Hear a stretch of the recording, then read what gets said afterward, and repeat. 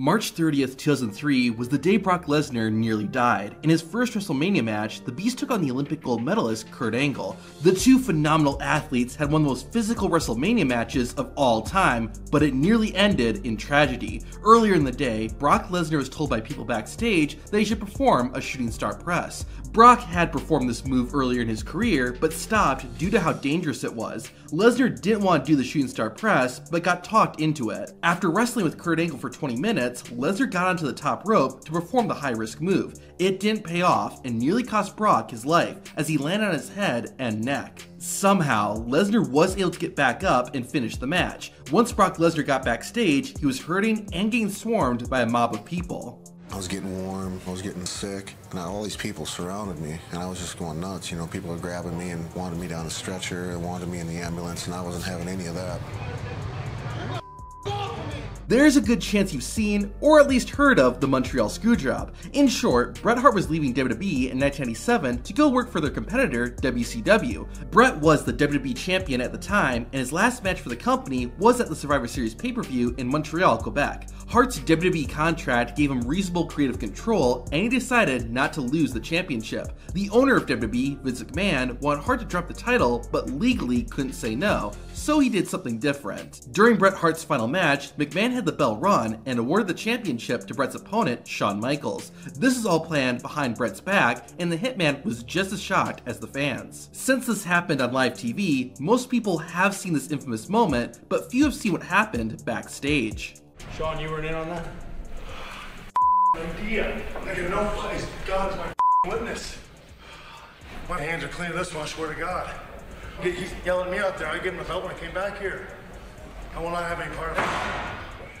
Wait, you guys should. These guys are playing. Okay, let's get out. Okay, those are dogs.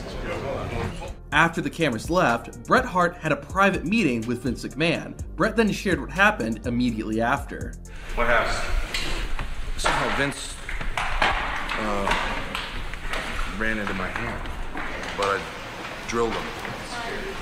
You know, but as hard as I could, knocked him right out. You knocked out Vince McMahon with a punch? And I told him to get out.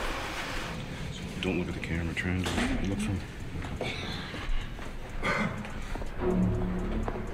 In late 2017, Dean Ambrose suffered a triceps injury and was out of action for 9 months. Finally, in August 2018, Ambrose was getting ready to make his return. A WWE camera crew was filming the Lunatic Fringe when he got a phone call informing him plans had changed.